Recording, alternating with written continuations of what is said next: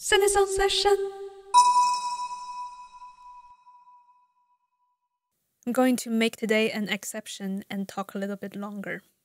So if you want to go directly to the song, then I encourage you to open up the description box, see the more, and then there will be a link to directly to the minutes where you can click directly to the song.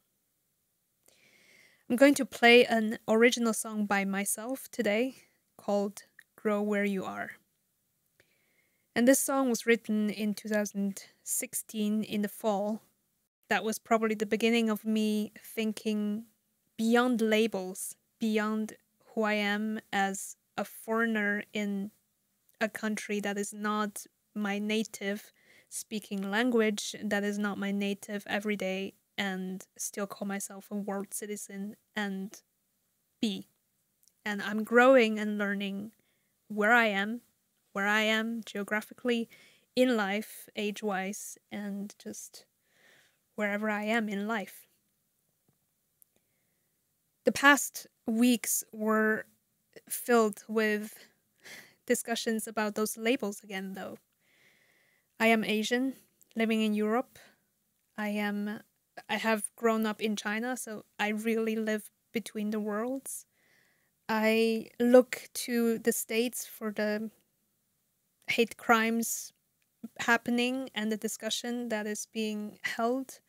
I have conversations with my closest friends about, is this really hate crime? Is this not? Is racism happening here or not? I realize I don't usually share all that much, and I put down this specific sentiment into this song as well, that especially as an Asian foreigner, I think we're often taught to kind of keep quiet and just do our thing, and what they probably also say in the model minority that people should be doing, just work and then integrate and all will be well and you will be successful.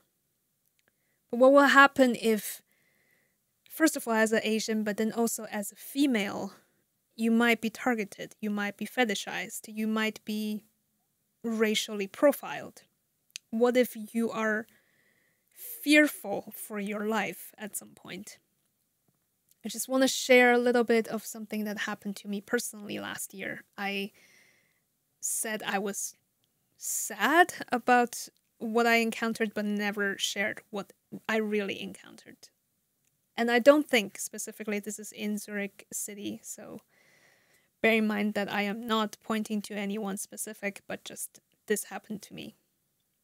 When Corona first happened, I was clearly being avoided in public transport. I take the train to work every day. I took the train to work every day and realized by the week when the news was kind of really breaking out how in China this was happening, a lot of people kind of just cleared my whole surroundings. In the area where I sat, no one sat.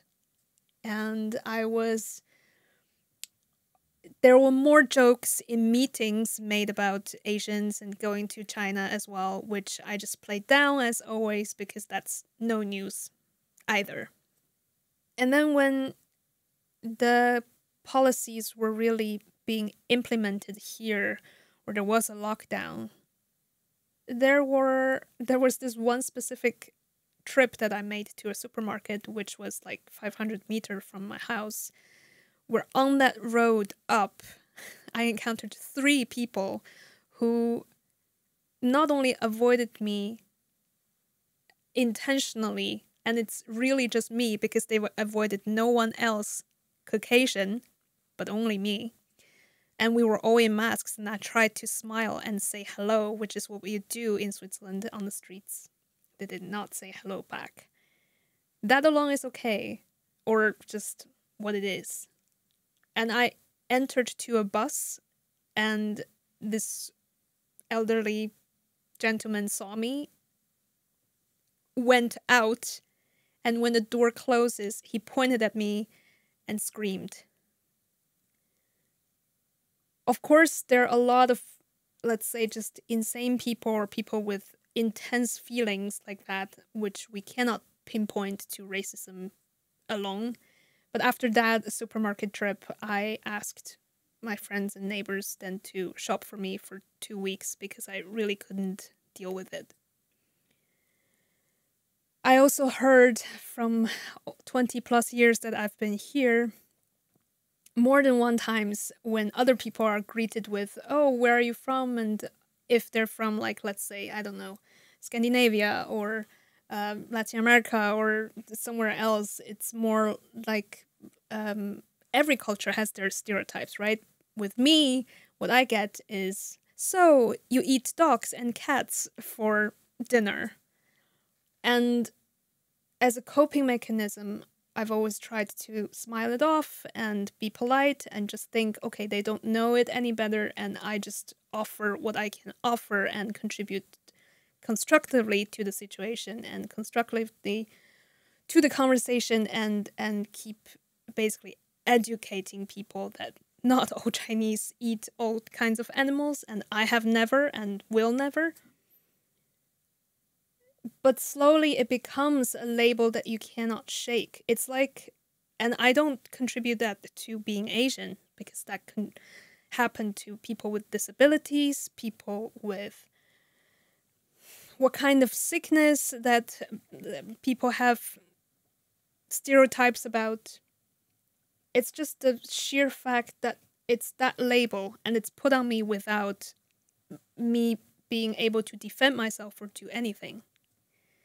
And then there comes the fact that I'm female on top of it.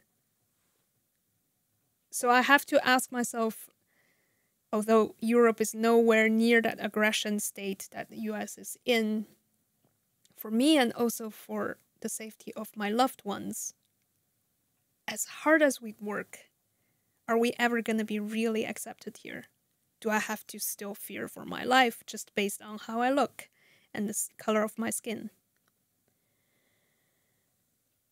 I know this is a long rant and there is no clear answer to this. I don't want to, stamp any country, any people, any, specific city or geographic region or anything, because I actually think Europe is pretty still civil about a lot of these things.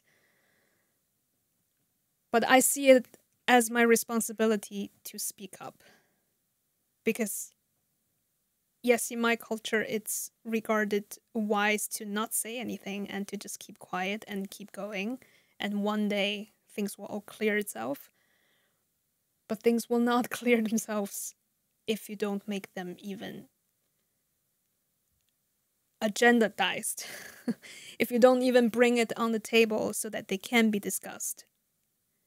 What I realized this week talking with my best friends is that they don't even know the struggle that I go through because I never really tell. And not that I don't trust them, but they're just necessary discussions that I never opened up to share until now. And now I'm ready. And if you have any questions, ask me.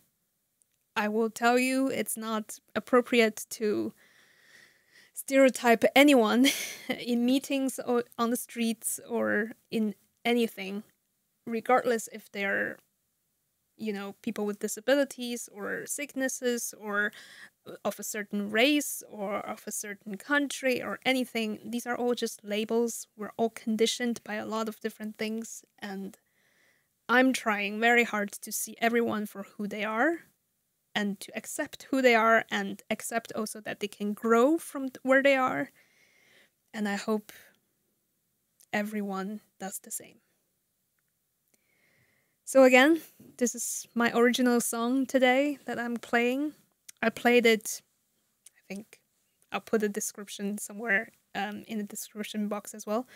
First time at TEDx in 2017, TEDx Zürichberg. And an Indian speaker right after me then resonated so much with it that he brought it into his talk. I was very moved by that because I think especially people who moved countries can resonate with that kind of message. And this is for every person who ever felt as an outcast, every person who feels like a world citizen, and that we're all in one thing together. My name is Meng Tian, and this song is called Grow Where You Are.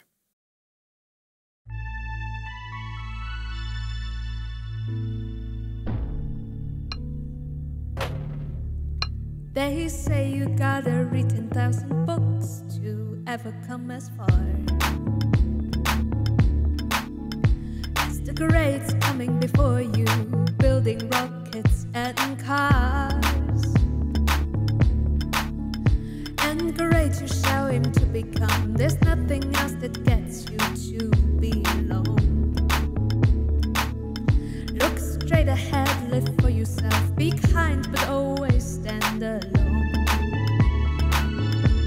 But on this soil we all live, same sorrows we all share. No one chose how they were born, you just grow where you are. They say you gotta travel 10,000 miles to ever see as much as you need to cleanse your mind and get wisdom into your touch. And the wise you shall aim to become, or you're never gonna stand your ground. People only hear what's loud, make sure there's power in your life.